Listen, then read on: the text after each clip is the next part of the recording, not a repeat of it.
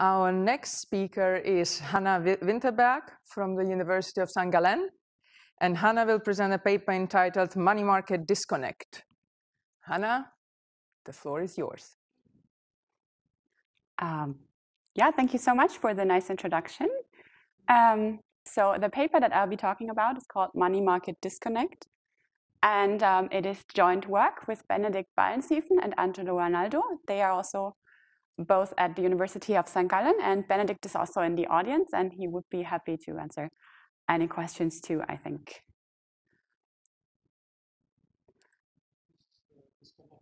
Yeah, very topical problem, isn't it? No, but we need to understand what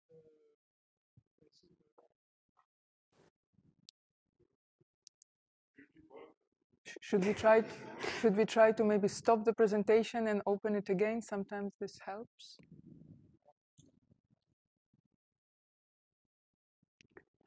Maybe I can go ahead with a short introduction, what the paper is about.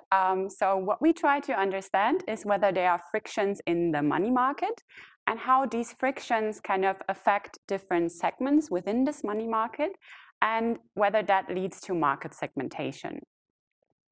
If you think about the money market, I think there are two segments that come to mind, the secured and the unsecured part. And we have a look at kind of the interrelation of those two. And in looking at this interrelation, we kind of zoom into the secured segment. And the secured segment is the repo market, so the market for repurchase agreements. And if you think about a repo, that is typically an over-collateralized, very short-term loan. So it's a one-day instrument between two banks, and they basically secure this with a government bond. So as you see in that example, there are kind of two parts. There's this cash and there is the government bond.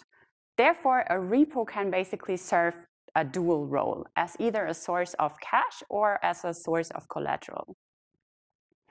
And once this collateral becomes central to the repo, in that case, we observe kind of a lower correlation of those two segments. When the collateral motive prevails, the repo is less funding connected. And we show that there are kind of two sources of this disconnecting mechanism that come to play once the collateral motive in repos prevails. And these relate to the central bank framework. Those two aspects, the first one that I will be speaking about is about the access to the deposit facility.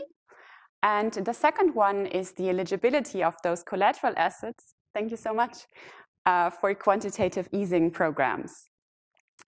And what we kind of expect to find is that when there are repo rates that are lent by banks that have access to the deposit facility, they can become collateral driven just as repos that are secured by quantitative easing eligible assets. And when this happens, those become more disconnected from funding-based money market rates. And we think that our results are relevant for several monetary policies and have suggestive evident implications for monetary policy pass-through considerations. Hey, it worked. So I think we contributed two strings of the literature. The literature on money markets is one of the first things that we contribute to. We show that the money market becomes more segmented when the repo market is predominantly collateral driven. And we identify two mechanisms that lead to this source of segmentation. And then we also have something to say about the literature on monetary policy. So what we show is that there is some form of money market segmentation and that this can be relevant for different monetary policies. And we kind of provide some suggestive evidence that this has to do with pass-through. Maybe to shortly introduce the setting that we look at. So we are looking at the euro area repo market. And that repo market has several segments. Two that are well known, I think, maybe just shortly to sum up. There's the general collateral or GC segment, in which a repo any government bond out of a list can be used. And there is the special segment in which already before a specific bond is predefined. And this graph that I'm showing on this slide kind of shows some different rates, and there are several things that I think are interesting.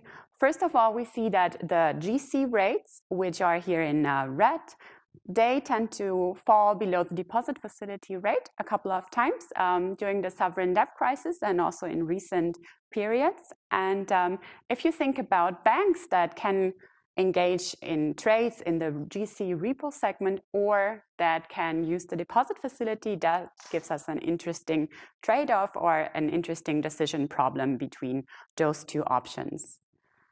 And then there's also the special segment, and here we have those various different government bonds, and some are eligible and others are not eligible for quantitative easing. And we observe that those rates, they tended to drift apart due to those QE purchases, and that is another aspect that caused collateral to have a focus in the repo market.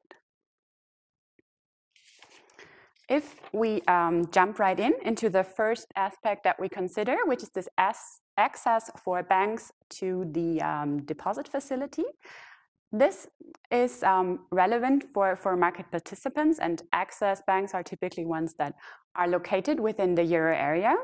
And for this analysis, we focus on the general collateral or GC segment.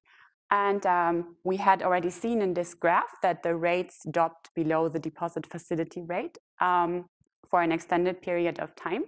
And this is something that causes an interesting decision problem. So if you are a bank that is a lender in a repo trade, then you can basically have two motivations. You can either be interested to have a very short-term, safe investment with a market-based return. That would be a funding motive. Or your motivation can be to source a high-quality collateral. Then your main motivation to enter this trade is collateral-based. And of course, this outside option of using the deposit facility is something that only banks with access to the facility may use. And if you think more closely about this kind of decision problem that they have, the incentive to deposit liquidity at the deposit facilities is more attractive when the GC rate is below the deposit facility rate. And in that times, they may deposit liquidity at the deposit facility to the detriment of engaging in more funding-based repo trades, which already hints to this form of segmentation and motivation between the trades that we want to have a look at.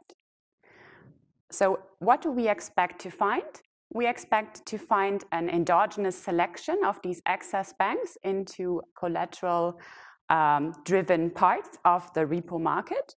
So there are different baskets in this market, and some are for collateral that are more sought after, whereas others are for collateral that are less sought after or more general, have a wider set of bonds. And we observe that they kind of self-select into those that are more collateral-driven, because when they are funding-driven, they also have this outside option that can be quite attractive at times. And then we also think about those other banks that don't have access to the deposit facility, and we find that they have a higher need for cash immediacy. To kind of jump right into the regression analysis. So what we do is kind of a panel regression, and this graph basically illustrates the approach. And the graph has basically two panels. You see on the left-hand side the time periods when the GC rate is above the deposit rate. And on the right-hand side, you see a panel that pertains to time periods when the GC rate is below the deposit rate. And we see two observations here, one for access and one for non-access banks. And what the graph plots is basically a change in the repo rate as a reaction after a change in the unsecured benchmark rate, which in this case is the EONIA rate. And this graph illustrates what we have in mind with this segmentation and something becoming collateral driven. On the left-hand side, when the GC rate is above the deposit rate, then those two groups basically have a very similar reaction. Once the GC rate is below the deposit rate, the reaction of those access banks is more or less muted. And we think that is due to them self-selecting into these collateral motives and then being less connected to funding-based market parts. The empirical results are basically a formalization of what we just saw in this impulse response. That's why I would like to very quickly go over them. So the panel regression formalizes these reactions and has a look at this time period when the GC rate is below or above and those two groups. And what we observe is that in general, those GC repo rates react strongly to changes in the unsecured benchmark rate, but those access banks, they react less strongly, and in particular in times when the GC rate is below the DFR. And what we also see in thinking a little bit more about this mechanism is that the reaction becomes even less stronger the further those GC rates are below the DFR. So if you think about this decision problem of the bank, for them it makes a difference how much further the GC rate is below the DFR, and the trade-off between using a GC repo and the deposit facility becomes more important when the difference is larger. And this is exactly what we observe. And in the paper, we provide a variety of robustness checks for those two results that I've just shown. And the results remain significant across those specifications.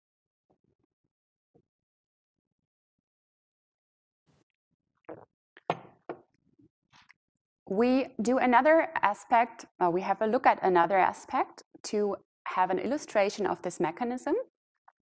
We have a look at this kind of tiering program as some form of natural experiment. And that is kind of an out-of-sample analysis. And we have a look at those banks during this time period just before and after the introduction. And the tiering program, maybe to give a short introduction, what it did is basically an exemption of some part of excess holdings from the negative interest rate, so they would be remunerated at 0. And that kind of makes this endogenous selection even more attractive. And we find that just looking at this time period around the introduction, we find an effect that is in line with this idea that we had, that this happens due to the DFR being attractive. The second aspect that we look at is the eligibility of the bonds in these repo trades for quantitative easing. And in this analysis, we are looking more closely at the special repo segment. So if you think of quantitative easing and the rules there is one program that is, I think, the most prominent one, the public sector purchase program. And we have a look at the implementation rules of this program and use this to define eligible government bonds. And we also do this retrospectively to define hypothetically eligible bonds. And this creates some form of difference in difference setting. Why does something happen to those eligible bonds? I think that has also been discussed in the literature, that there is a specialness premium for QE eligible assets. And this means that they are scarcer, and therefore those assets, or in our case, the repos secured by those assets, they become more collateral driven. And this being collateral driven kind of disconnects them from funding-based money market rates. And another thing that that we will be interested in is to see if we have similar reactions of those eligible and non-eligible assets before the introduction of the quantitative easing program. To jump into the empirical results, the idea here is very similar to the results that I discussed before. So we look at those different reactions for two groups, for the eligible assets and the non-eligible assets, and two time periods during QE and before. And what we observe is that those eligible rates, they react less strongly than non-eligible rates to changes in the unsecured benchmark, and this is about half of the sensitivity. And another thing that we observe is that those two assets were not significantly different before the quantitative easing program, so we think this is an effect of the program. And we again provide a variety of robustness checks in the paper. Speaking of robustness checks, we also have a look at a couple of other robustness checks or extensions for this for these ideas. In particular, we have a look at these kind of rates that we have a look at for the unsecured market. So the results that I have shown you so far were for the EONIA rate, and we use that as the benchmark unsecured money market rate. But there can also be other measures for funding-based money market rates. For example, one thing that we consider is a combination of the EONIA and the Ester rate, but also other derivative-based rates, and the results are very similar. One idea that I'd like to talk a little bit more about is that we also have a look at the rate on the ECB's GC pooling basket as kind of the most funding-driven secured market rate. And we do find something similar, and that points to there also being a segmentation between the more funding-based baskets and the less funding-based baskets. And finally, I have been talking about kind of this access for the general collateral segment and the effect of QE on the special segment. But of course, these could also have interrelating effects, or effects on top of each other. And this is indeed something that we find in the paper. Like I shortly introduced in the beginning, we think that this has some implications or maybe suggestions for monetary policy, because collateral has such a prominent role, and collateral occurs in many situations. And one policy that seems to be interesting to have a look at in our example, which is why we included it, is the tiering program. So the tiering kind of makes depositing funds at the DFR more attractive and could kind of foster or create an even stronger segmentation. Another aspect that could make depositing funds at the deposit facility more attractive is kind of some amendments to the capital requirements regulation. They could, their reserves are excluded from the calculation of the leverage ratio, and that could make them very attractive. And you could say, okay, why is that something that we should care about? Besides this segmentation that we talked about, another aspect that that is of relevance is price determination. So if there is if the amount of lending goes down and that's very strong, then there can be a negative side effect on price determination, as has been discussed in the literature.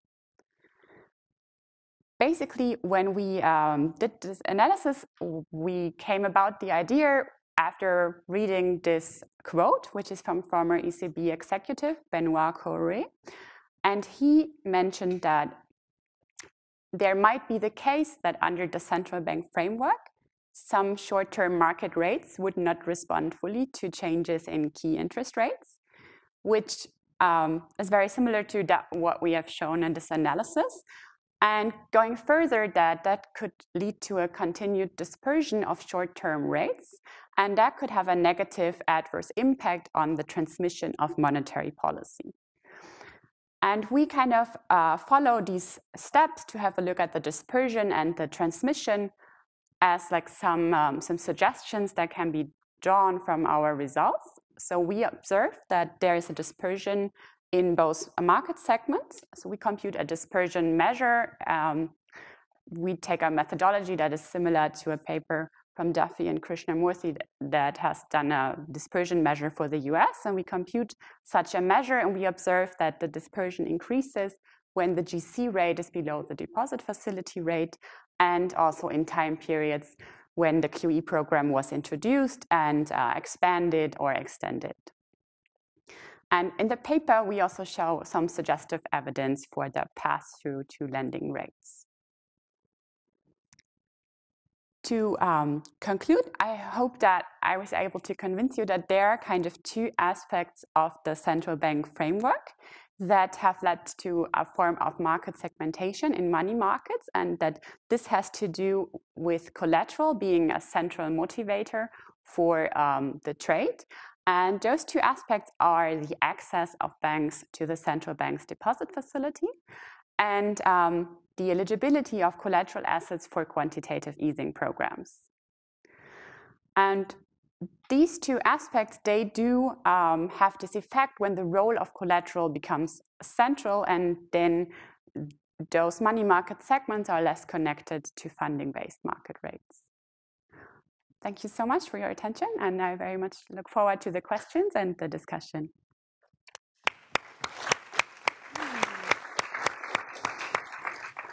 Thank you very much, Hannah. The discussant is Sebastian Infante from the Federal Reserve Board. Sebastian, good afternoon, or good morning for you, I suppose. Yes. Can you hear us? I can hear you. Can you hear me? Yes, perfect. And we see your slides. Great. Fantastic. Fantastic. Well, thank you for the introduction, and thank you for the invitation to discuss this interesting paper. I would have loved to have been there. I think this is a fantastic conference. I've only been able to attend virtually so far, but hopefully in the future I can actually go there, because I think I look forward to the discussions with folks there. As was mentioned, my affiliations with the Federal Reserve Board, so naturally the typical disclaimers apply. So what's the motivation for this paper? It's basically just to underscore that, you know, repo has two legs. One is cash and the other is collateral. And therefore, the contracting, there's different economic motives that you may want to participate in these markets. One is to invest your cash in a safe manner with high quality collateral at prevailing market rates. And the other is to source collateral specific or of a specific kind, if you will. And obviously these different economic motives of trade result in different repo rates and different contracting terms in general. And so the perspective of this paper is that, well, central bank policy choices such as the remuneration on reserve balances or asset purchases can affect repo lenders' incentives to participate in these markets. And therefore, you know, the actual prevailing market rates that we observe could actually depend on the lender's identity, if they have access to the deposit facility, or the collateral availability, which depends on the amount of asset purchases that have been taking place. And so recognizing these spreads between repo rates, these wedges, if you will, can have an effect on monetary policy transmission. That's where this paper is going, and that's where this paper is contributing to the literature. So what do they actually do empirically? Well, they basically, the authors basically study daily changes of lender and collateral specific repo rates to daily changes in unsecured rates, and the ONI is the main rate that they work with. And effectively, what they find is that rates are below the rate on deposit when the rate of repos are below the deposit facility. Bank lender and QE eligible collateral repo rates are less responsive to changes in unsecured rates. And sort of a picture is worth 1,000 words. You know, Hannah explained this very well, and sort of, but I'm just going to reiterate it here. What we have is seeing scenarios when the GC rate is above the deposit rate, and there you see there's no difference between access banks and non-access banks in the dark and gray dots and plots and whiskers. And then on the right, we have when it's actually that a GC rate is below the deposit rate, and lo and behold, here if you can see my clicker, we can see that, you know, access banks really just do not change their interest rate, right? And so the interpretation is a large fraction of repo trades are collateral driven, thus monetary policy transmission, which operates in part through changes in funding rates. There are many other channels, obviously, can be affected by this prevalence of collateral-driven repos, and that consequentially can be affected by central bank actions. So that's kind of like the main takeaway of the paper. So for today's comments, I have three more substantial ones, but I'll start with the first, which is sort of more let's say superficial. Don't listen to me. This paper, I already got this advice once before. This paper is second round R&R and RFS. Congratulations to the authors. So you really just have to listen to the referee and the editor, and sort of whatever I say, just think it's a cute sort of reference, maybe for a future paper. But just keep that in mind. Then I'm going to talk about sort of, what is this issue of collateral-driven repos? How prevalent is it? And then I want to push back a little bit on what do the authors mean by collateral-driven repos? Because as I'm going to explain, the policy prescriptions are going to be wildly different depending on what is actually the collateral-driven incentive. And finally, I'm going to briefly touch on the role of regulation. So this is just, the first point, just to clarify. Lower rates for collateral-driven repos is a very well-documented phenomenon. So, starting with Duffy in 1996 and others who have subsequently, worked on this area, they document that Treasury repo rates can trade special, that is below prevailing market rates, right? And this has been widely recognized, even in the policy space, where sort of recently the Federal Reserve has been publishing and promoting the SOFR, the Secured Overnight Funding Rate, and its construction actually recognizes that, you can have rates that are below prevailing market rates, and therefore you shouldn't consider them in the calculation. And so here I have in a specific, from a paper from colleagues here at the Fed, we have a snapshot of the distribution of rates for a given day. On the x-axis, on the x-axis we have rates, y-axis we have take up, and then this green spike is the overnight RRP that Tony really unpacked in the previous presentation. And what I want to draw your attention is that there's a lot of rates in the DVP market, which is the centrally cleared market, for seasoned collateral and on the run, which are very well below these prevailing market rates, and therefore we just don't consider them, right? Now there's a very crude sort of fix to the problem, but just to make the point that this has been sort of well recognized, and policymakers, at least in the context of constructing these indices, have already taken into account. So the more normal part is about monetary policy transmission, and sort of if that is really where we want to go, I think it's incredibly important to know what is the collateral-driven motive, which I'm going to detail in the next few slides. So as I said, the paper talks about collateral-driven repos, but never takes a stance on why lenders want to source this collateral. And so this is going to be relevant for the policy implications. There are a few answers. One, it could be source specific for short securities. That may not be that prevalent in the GC market, but in the SI, in the specific issue for sure. It could be that the profits, that there's still profits if the borrowing rates of these firms is relatively low, right? So in the matchbook repo, they're still going to make a profit even though the rate is low. And the other is, the final one that I want to bring up is sort of the distribution, sourcing and distributing safe assets. And this last one is kind of really interesting because Angelo and Benedict actually have an incredibly interesting paper where they completely unpack the differences in repo rates, and they characterize the safe asset carry trade. And so I was very surprised that they didn't try to say whether it was the safe asset demand that was driving these wedges. And so in earlier work, I've also shown that, when the demand for safe assets goes up, repo volumes actually go down. This is a little bit, answering Maria's question, what happens with private provision of repos? Well, in fact, this paper answers that question. I welcome you to take a look. And more recently, I have a paper with co-author here in the Fed where reuse of Treasury securities also increases with the demand for safe assets. And this is the idea that they're distributing more securities when the demand for safe assets is high. And so if it is, in fact, the demand for safe assets driving this, what should be done? But as I said, there are many other reasons that, could not just be safe asset demand. There could be other reasons. And sort of, I invite the authors to tease this out. And one specific way that they can do it is a particularity of the contracting terms in Europe is that effectively there are many different contracts that have different settlement dates of delivery of collateral, basically overnight, tomorrow next, and spot next. And again, Benedict and Angelo do a really, really careful job in studying this in their other paper of when they actually receive collateral. And so if we thought that it's, actually the reception of the collateral that matters, we would see a differential sensitivity for these different contracting types. And that would really bolster the message, right?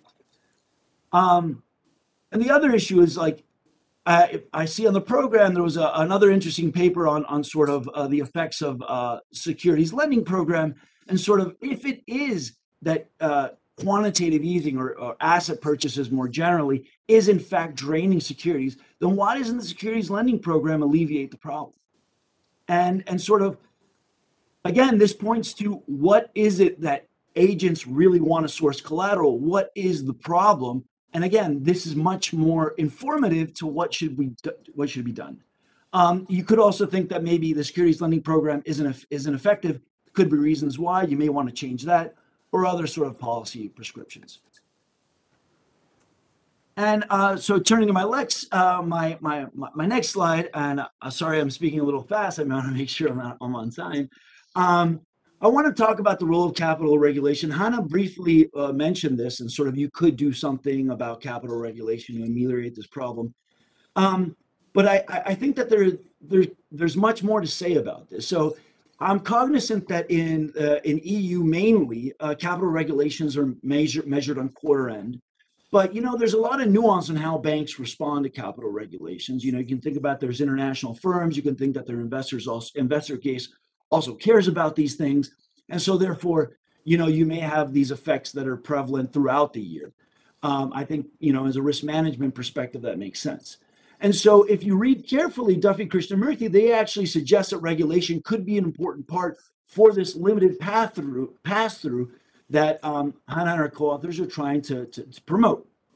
And so if it is regulation, the setup of the market in Europe is going to be a great place to kind of inspect this.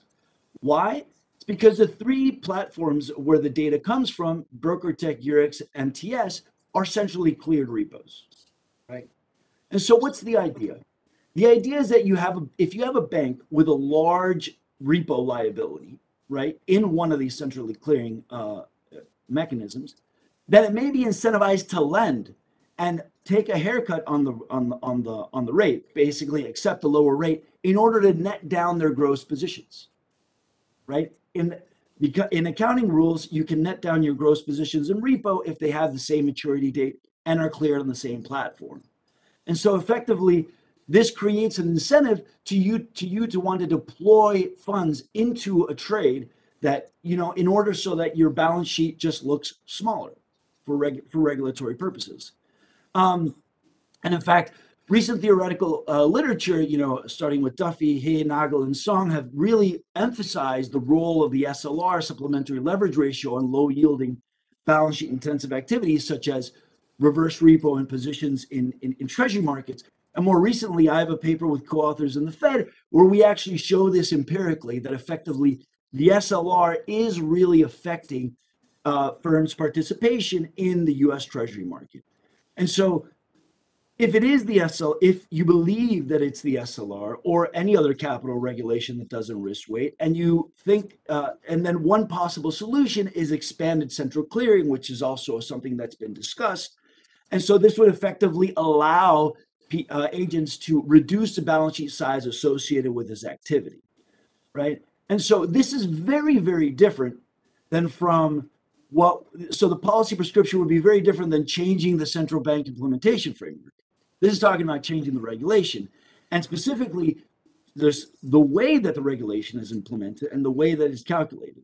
And so to be able to discard or rather support the role of capital regulation, maybe the authors may want to consider the net lending positions of these firms that are accepting low rates. If they are if they have a huge imbalance, specifically that they have a lot of repo borrowing, then they may incentivize to add that extra dollar to the lending in order to reduce the net balance sheet. right? And then you could also look at different CCPs because this is going to be isolated in each CCP. And so you could potentially discard this, which would be incredibly interesting. That's sort of all I have. I think this is an interesting paper. I think that documenting thoroughly widening of spreads across money markets is something that it's good to observe. It's good to know. I think the real punchline is thinking about how this really affects monetary policy transmission, implementation, and transmission. And to the extent that that is really what we care about, I think it's incredibly important to actually spell out what is this collateral-driven motive, because that's going to have wildly different implications on what you actually do to try to address this. So that's it. And thank you for the opportunity to present, and looking forward to the discussion.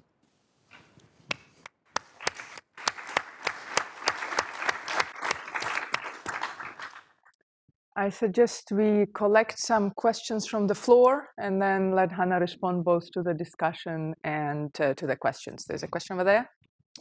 Yes, thank you. Jan-Mark Vermeulen, APG Asset Management.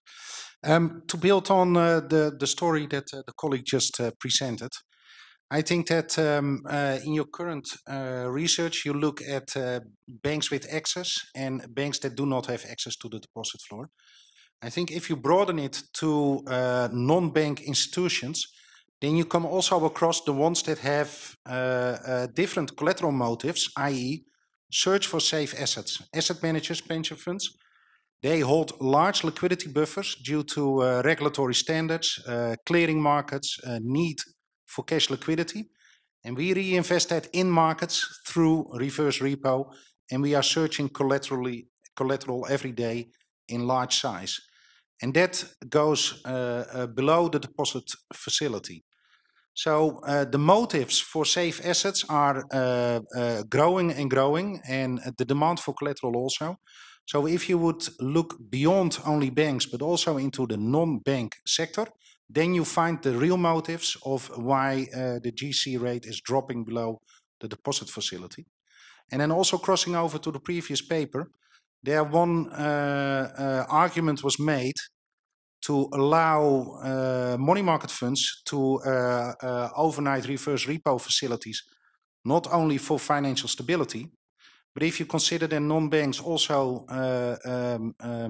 part of the transmission mechanism and operating below the GC rate, if you open up to an overnight repo facility, then you also take away part of the inefficiency that is currently there caused by this deposit floor. Then you create a level playing field between banks and non-banks, and also have a better transmission mechanism then. So maybe something to research. Okay.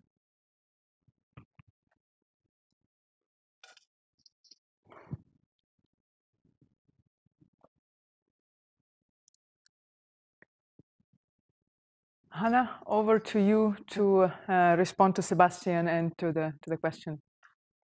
Perfect. Yeah, first of all, I'd like to thank you very much, Sebastian, for your thorough discussion. I think we were very glad to have the opportunity to receive your feedback on this paper. I think your comments kind of started with this more general question why this is interesting, especially since there is some literature on like the levels of repo rates. I think what we bring to the table on top of this is that we are looking at kind of the sensitivity of this repo rates in response to unsecured developments or funding-based developments. And I think that is something that in Europe is maybe also of interest because of this discussion about kind of the benchmark rates, because I think in the US, well, so far now there is a secured rate. So the repo market starts to be very close to this, remains very close to this. While in Europe, we have this kind of ESTR rate, which is still unsecured. So that kind of brings this trade-off a little bit more into the focus. And I think another aspect that we look at that hasn't been discussed in the literature also on the levels is this aspect of access to the deposit facility for the European market. And Yeah, I think you were also talking about kind of the motivation for banks to want collateral, so why their trades can be collateral driven.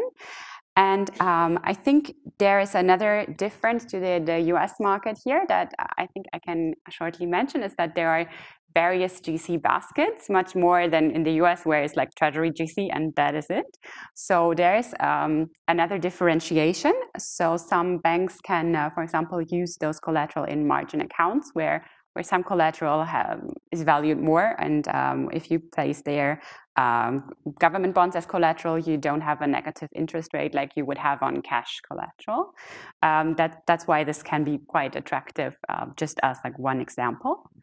I think you were also mentioning these regulation aspects, and I think these are very interesting aspects. And there are many regulations that I think could be mentioned. The collateral plays an important role in various of them, and so that will be a very a long chapter, but I fully agree that this is something that is very interesting to look at in more detail. Yeah, so I think these were very valid thoughts and well taken points, and I think we will try to incorporate them into the paper. And I think we also had the point about the non-bank institutions. I think that is something that is very interesting and was also looked at in the US market, I think, in the past. And I think that is something that would be highly interesting. I'm not sure if we can find any data on this, but I would be glad to talk to you a little bit more about that. That would be very interesting. And yeah, I think to conclude, I'd like to thank you so much for the comments. And if you would have time to send me your slides, that would be very amazing. Thank you so much. Thank you very much, Hannah, Sebastian, and everybody. This concludes this session. Please join me in thanking all the speakers and discussants.